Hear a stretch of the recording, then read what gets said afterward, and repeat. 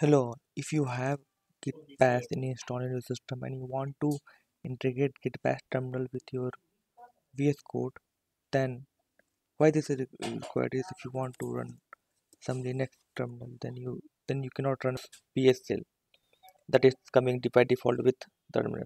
Then you need something like Git Bash and all. So first of all, you need to install this Git Bash. Okay, Git Bash shell should be installed. It's very easy. You can download it from the Google and install it. Then you can run lsmsltr, all the Linux command. You can run it from here, and this is very handy to use Git Bash with your VS Code. So how to do this one? First of all, you can go to File, then you can go to your preference. In the preference, you can go to Setting. In the setting, you can open setting.xml. You can find it from here, setting.xml JSON, and you have to replace this to content with this. I have already done this, so you can replace this. Okay,